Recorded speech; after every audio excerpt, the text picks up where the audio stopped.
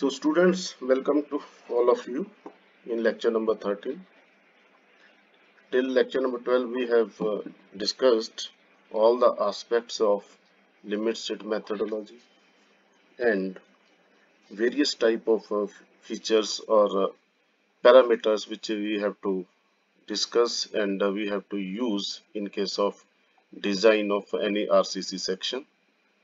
So currently in lecture number 3 we will be going to discuss design of singly reinforced beam and what are the various steps which we have to follow in the design of any singly reinforced beam. So these are the steps which we have just for your suggestion and for your guidance. If you follow all the steps, then ultimately you will be able to design a singly reinforced beam section. So let us go through the details. So first of all, by step number 1, in step number 1, we have to just list out the grade of materials, that means which grade of concrete and which grade of steel we are going to use in the design of that member, that a singly reinforced section. And if the information regarding the grade of concrete or grade of steel is not given in the design, then you have to assume accordingly. So that's why you have to assume some suitable grade of concrete and a grade of steel if this type of information is not provided in the design problem.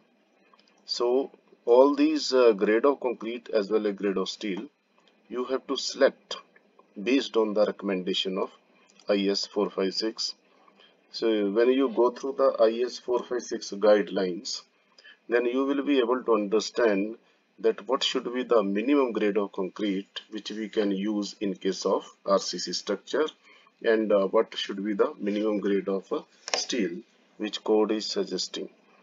So based on the various weather conditions, or you can say exposure conditions in technically, so based on the exposure conditions and uses of the structure, minimum grade of concrete has been recommended by IS 456, as well as guideline regarding the grade of steel are briefly mentioned in the IS 456.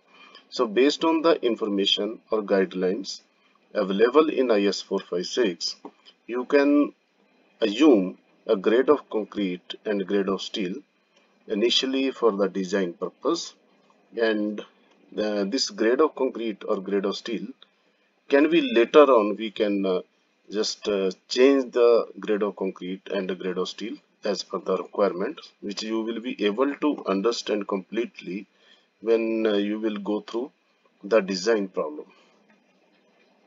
So in step number 2, we are going to fix the beam dimensions. So beam dimensions mean width of the beam as well as depth of the beam section, whether it is effective depth of the section or whether it is the overall depth of the section. So here few guidelines you can follow in case of design of singly reinforced beam. So first of all, let us go through the guideline how to assume the width of the beam if you are not available with any information. If you are available with some restrictions, that mean architectural point of view, if some restrictions are mentioned, then you have to take the width of the section accordingly. Otherwise you can assume, and later on you can do the trials. So when you are going to design a section, first of all, whatever the information is not available in the design problem, that you have to assume, and that will be considered as your first trial. So first of all, let us fix the beam width B based on the architecture requirements, if any. If there is no restriction or no recommendation from architecture requirement, then you can randomly choose a value. It may be 250 mm, 300 mm, 350 mm, whatever be. So let us just assume 300 millimeter width of the rectangular beam section just for a trial, which, as I already told you, that after going through the various checks, if required, then we can just change the dimensions accordingly. So second point here is effective depth of the beam and how to fix the effective depth. So first of all, when you want to fix the effective depth of the section, you can just decide the effective depth of section based on the MU limited value. And what is MU limited?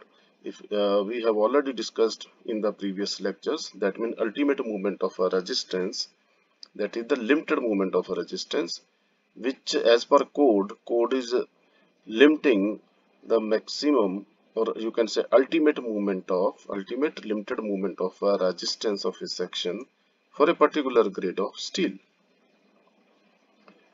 So we can use this formula which we have already discussed, that MU limited is depending upon FCK, that is grade of concrete, and dimensions of the rectangular section, where K will be a constant parameter which will be depending upon the grade of steel particularly.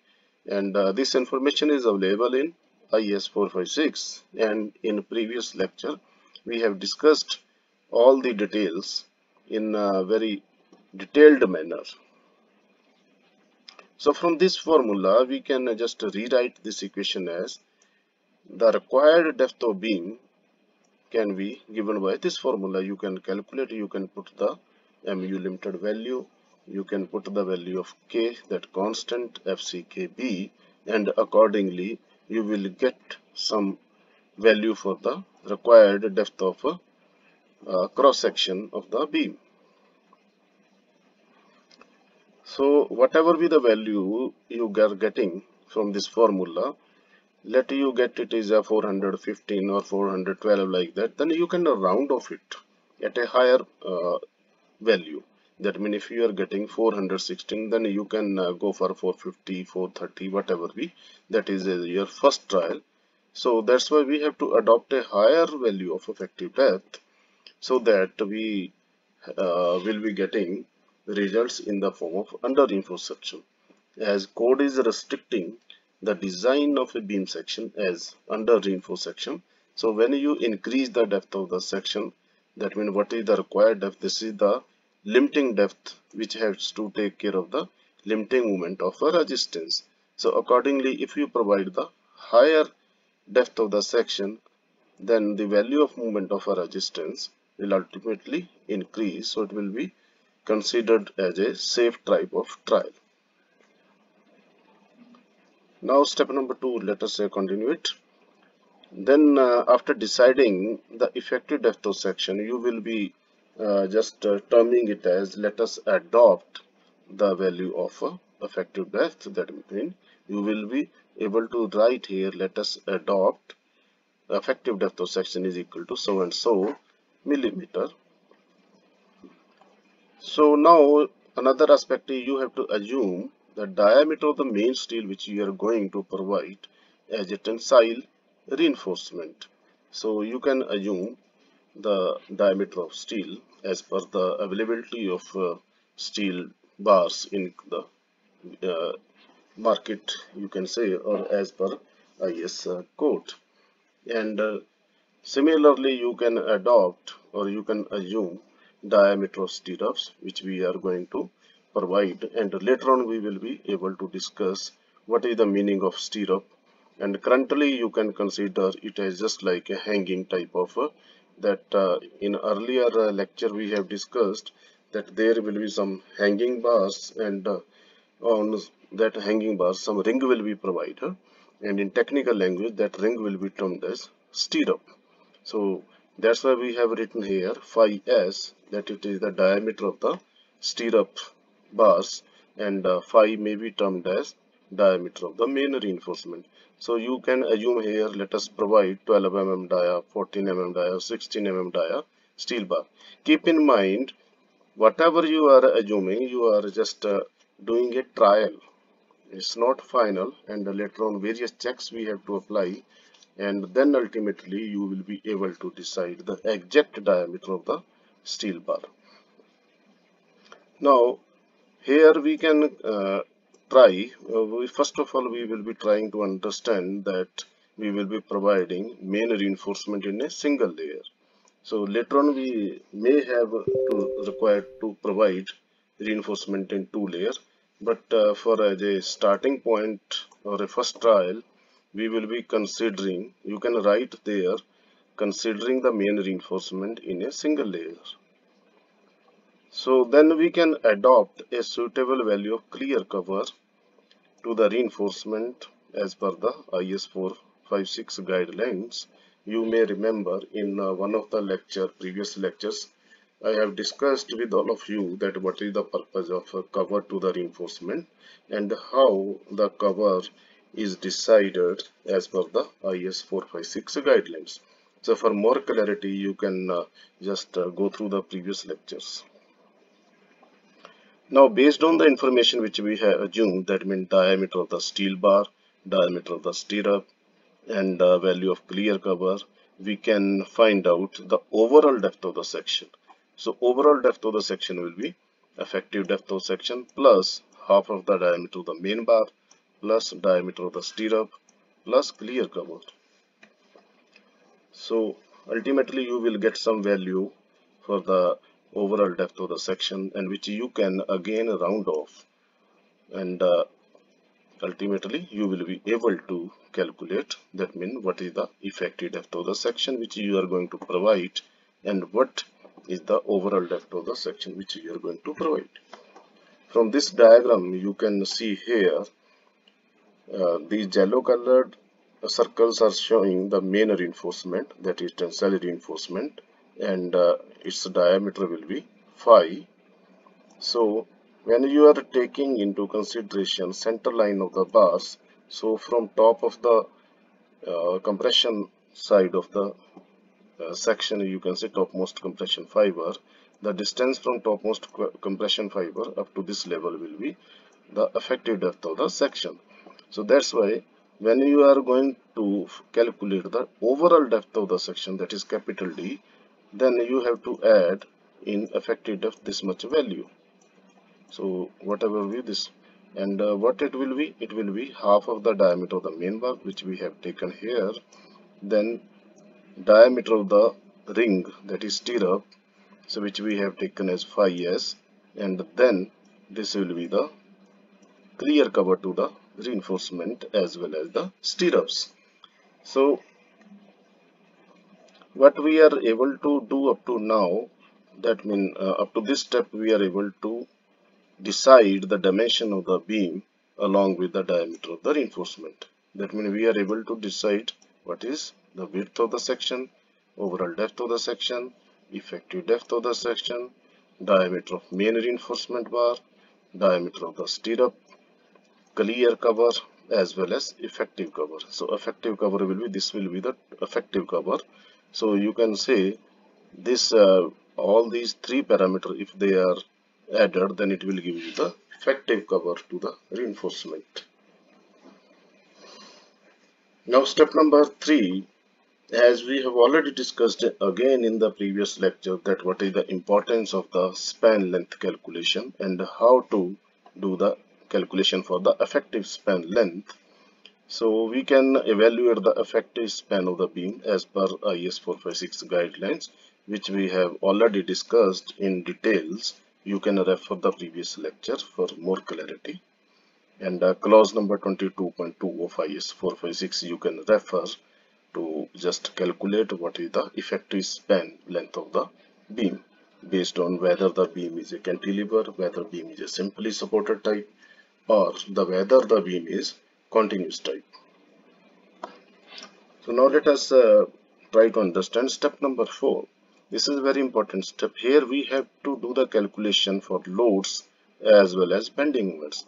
That means what are the various type of loads which we have to consider for the calculation of the total load, and that may be applied, and some partial safety factor you can use as per the guidelines, and then you will be able to get the factored loads, and from the type of the beam, whether it is a cantilever beam, simply supported, there are various formulas in structure analysis, which you have already studied.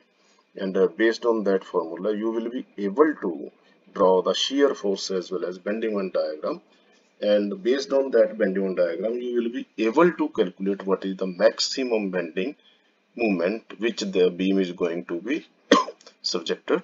So based on that bending moment calculation, what will be the maximum bending moment, and based on that you will be able to decide all the other factors such as the dimensions which we have already assumed.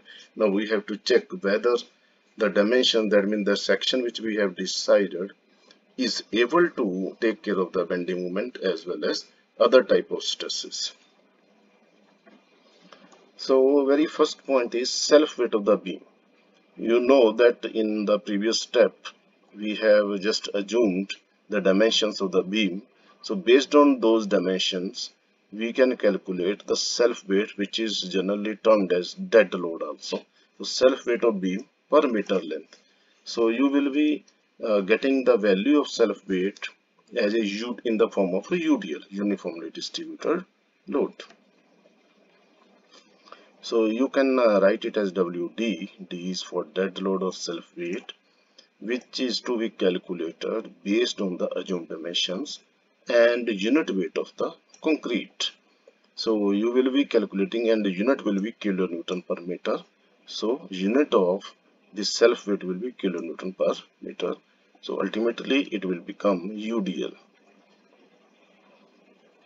And you can note down here that if there is any other type of dead load or fixed load that may be included in the UDL, or if there are concentrated load, accordingly you have to again find out what is the maximum bending moment on the basis of various type of loads you have already studied in the structure analysis.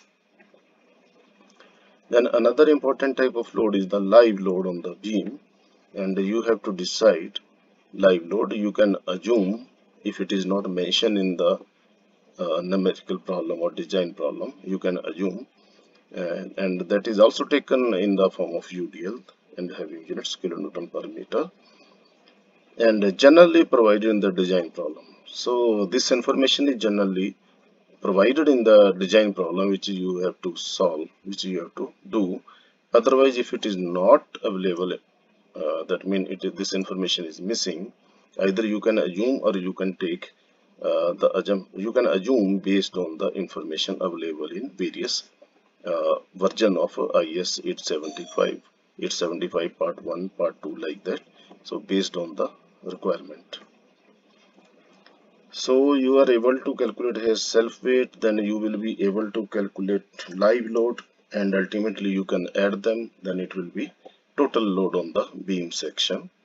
And just keep in mind, when we are talking about the dead load, then we are also including the load due to any finishes, as if on the beam there may be some finishing load. So you have to consider all the type of dead load in this WD, and later on when we will be going to design a problem, you will be having more clarity. So after getting the total dead load or total load, that is dead load and live load, and applying various type of relevant partial safety factors as per recommendation of IS 456, we can calculate factored ultimate bending moment. That is, MU is factored ultimate bending moment, and unit will be kilonewton meter.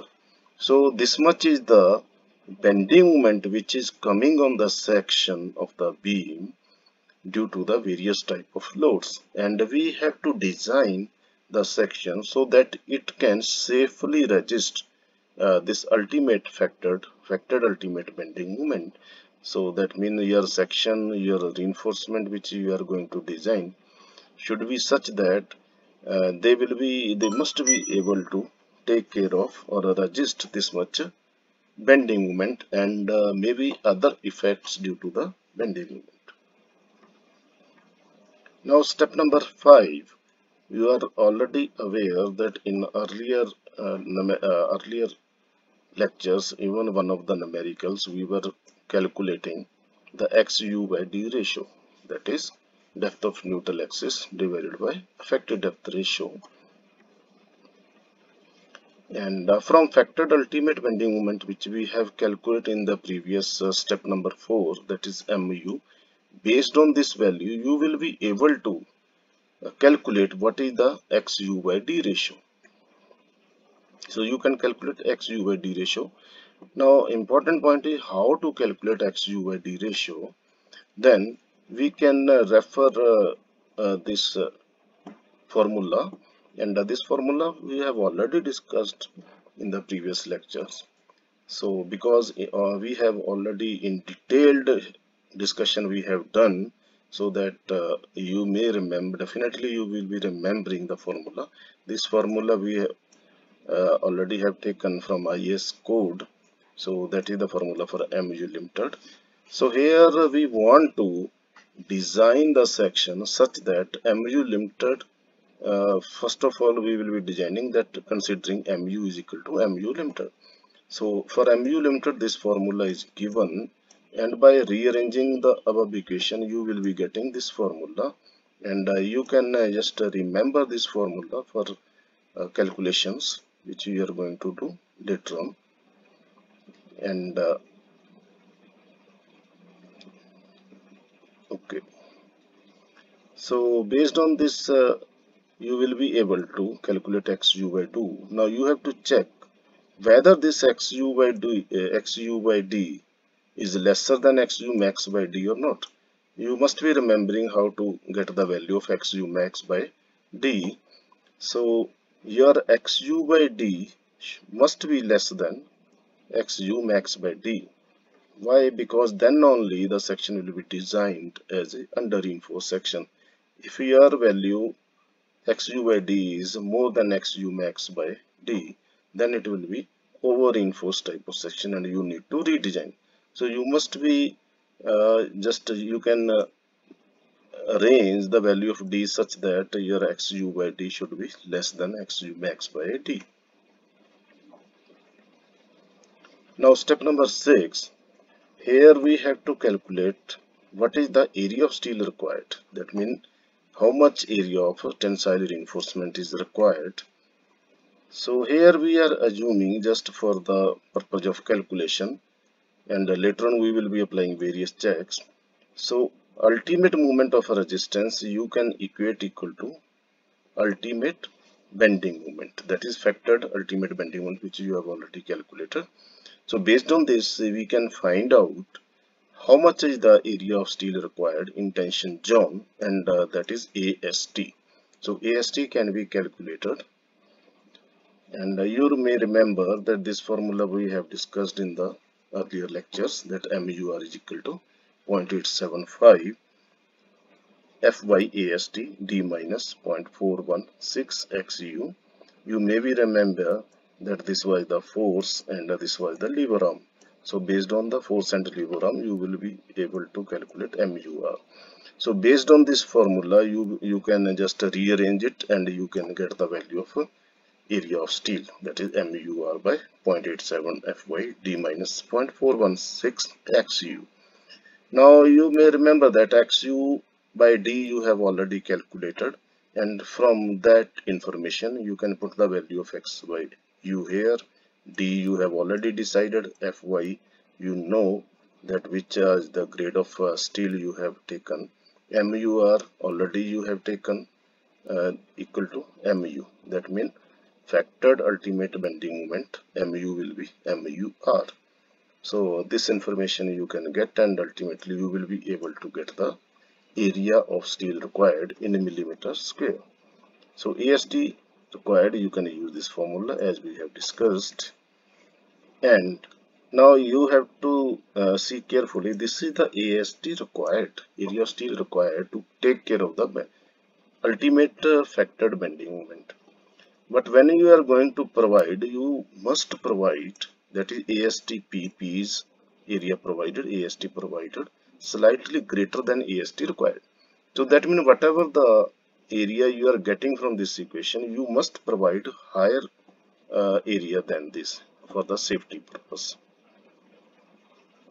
So from the assumed diameter of the tensile reinforcement, you remember we have assumed phi value in earlier steps. So based on that, first of all, you have to calculate the area of one bar, cross section area 1 bar, and that is given by pi phi square by 4. So from that we will be able to calculate the required number of steel bars, and you should try to uh, keep the value number of bars preferably less than 6. It will be better for, because otherwise you have to apply various other considerations. So no issue if it is coming more than 6. It does not mean that you can't provide more than 6, but it should be preferably, so that you can just change the diameter of the bar accordingly. So very important point is you have to check that whether these bars, suppose you have calculated 6 number of bars, now you have to provide 6 number of bars here. So that means you need to provide some center to center spacing, some edge distance you have to provide, so that you must go through the codal guidelines, and you must check whether these bars can be arranged in the width of the section which we have decided, which we have provided, with the required spacing between the bars as well as edge cover. So that means these bars must be arranged and there must be sufficient spacing between the bars. If you find that space required is more, that means if the width of the section which you have provided is 300, but based on the calculation you have to require more than 300, then you can try other options, as well as you can provide more number of bars in 2 layers. So that means one layer of bar here, one layer of bar here, like that you can provide. Now step number 7. Here we have to check whether the steel which we have provided in the previous steps, that means number of bars we have provided, AST we have provided, whether that area of steel which we have provided is as per IS 456 guidelines.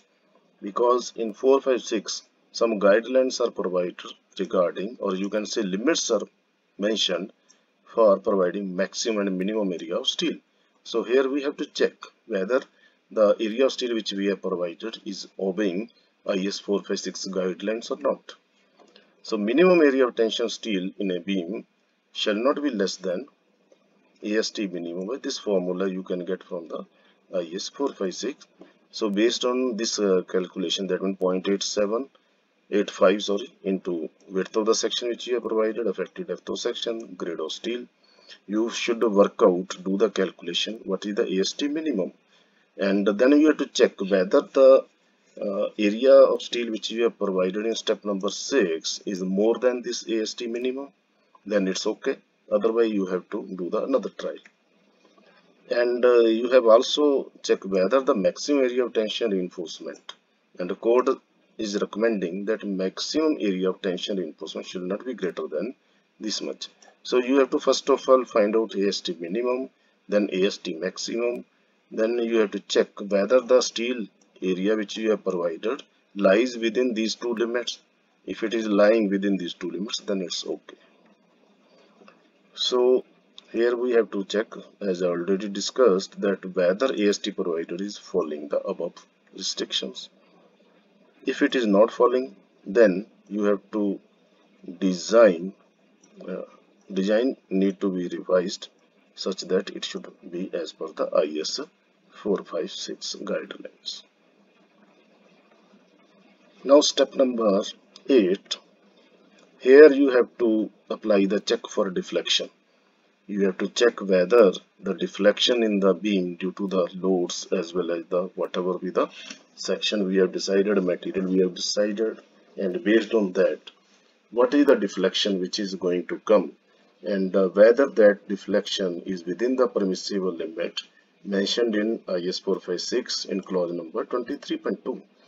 In previous lectures we have discussed how to calculate the deflection, what is the maximum limits restricted by IS 456. So you can refer the previous lecture. Here we are not going into such a detail. So you have to apply the check in the beam, which need to apply to check where that the deflection which is coming in the beam due to the load application is lesser than the limit specified in clause number 23.2.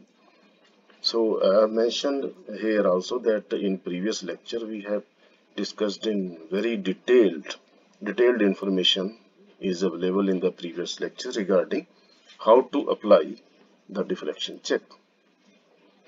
Similarly, step number 9, you have to check the development length required. Here it is wrongly written that as per deflection. So as per clause number 26.2. So development length you have to check as per, just ignore it, development length as per IS 456 and 26.2, clause number 26.2.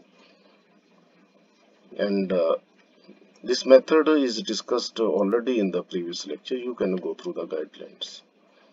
And similarly, step number 10, this is also very important step, that is the check for the shear stress.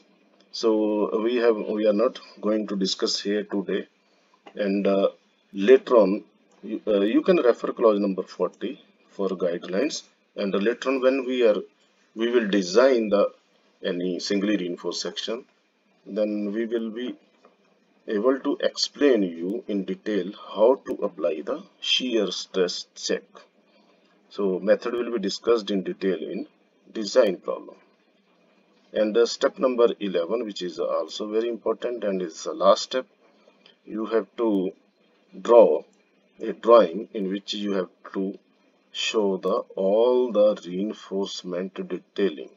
So detailing means diameter of bars, how many number of diameters, how many number of bars are provided, what is the diameter of bar, what is the clear cover, effective cover, spacing between bars. So all this information we are going to discuss in design problem. So that means you have to follow these 11 steps, and then your design will be complete. Thank you.